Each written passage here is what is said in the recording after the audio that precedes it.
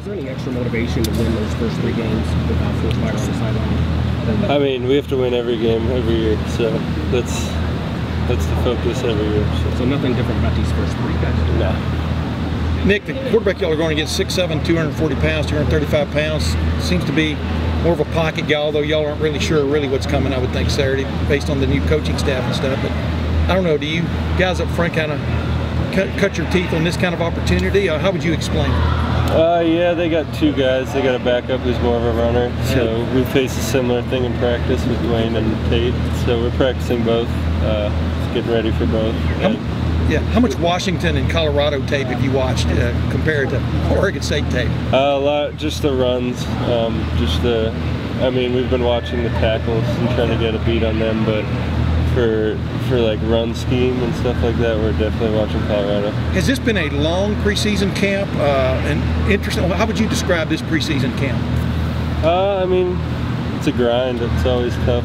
It's always just after camp's over, you just want to play a game. And I mean, last week is just another week of practice, and you just gotta keep motivating guys and keep them grinding, because it's tough to just practice and have no reward at the end of the week. But now it's game week and everybody's extra hyped up. The sense is you guys may have an inspiration factor on your side. Do you sense that too, or you know what I mean, from what's gone on? Yeah, I mean, we just hate always drives you, and when people are hating, then you just want to prove them wrong even more. So I think obviously us ranked number 4 in the Big Ten is something that we're taking into consideration, and we're excited to go prove that we're the same team.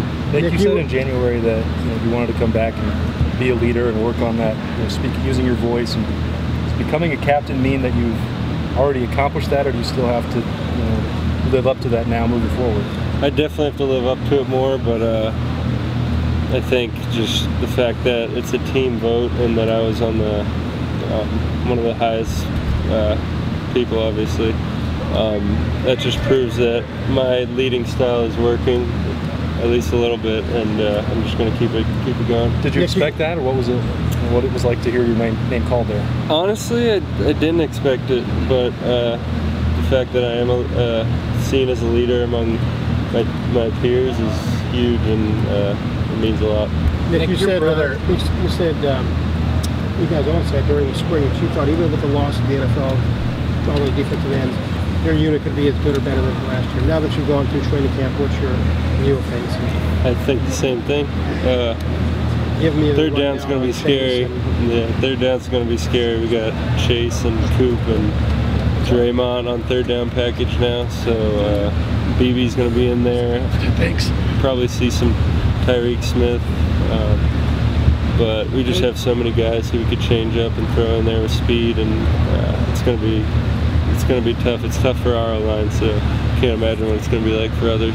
Nick, I'm sorry, just to clarify, did you say you, Chase, Coop, and Draymond in a rush package?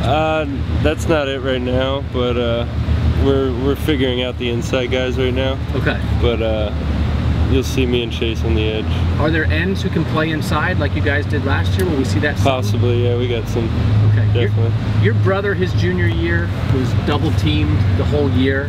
His numbers went down a little bit. Obviously, he was a great player still. Do you think that's in line for you, that teams are going to key on you, or can you have a giant monster year in terms of numbers because you have other options here? Or are you ready for that? Hey, I'm going to get double teamed every game. I mean, I think right off the bat, with all the hype that people are making up about me, I think right off the bat I'll probably get the double teams and the chips and stuff like that, but once Chase is coming off the other edge and Draymond's on the other side rushing 3-tech, if they slide to me, then it's just going to be a sack on the other side, so they're going to have to stop. How are you better this year?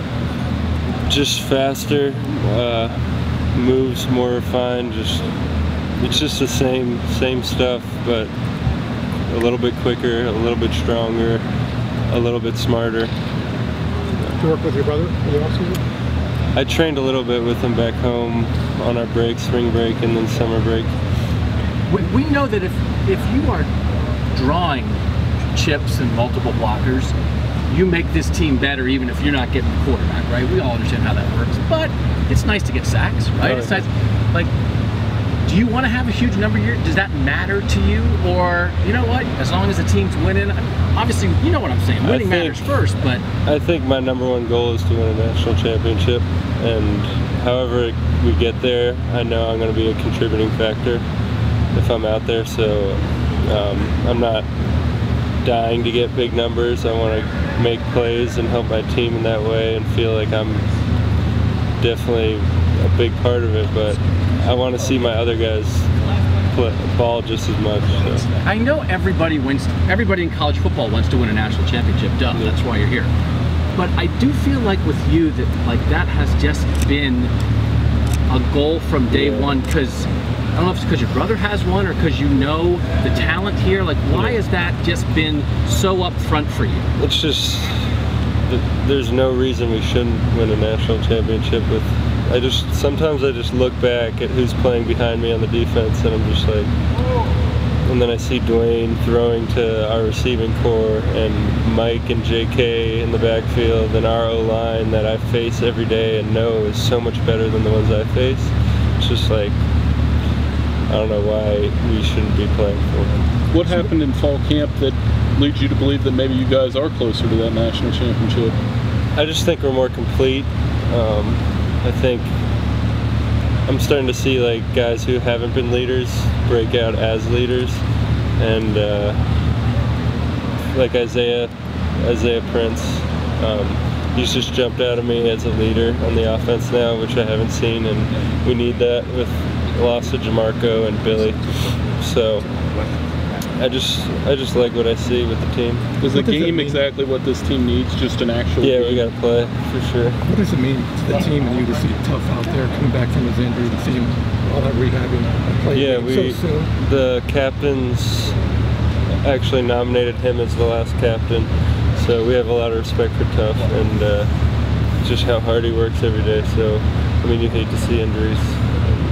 And Nick, last week, to be back this soon? I didn't. I thought it was a longer recovery time, but I guess not. Nick, we've talked in the past about you wanting to get in a rhythm and this team having so much depth that was sometimes hard for you in the past. Is that something that you're looking forward to this year, is being able to get out there, get in a groove?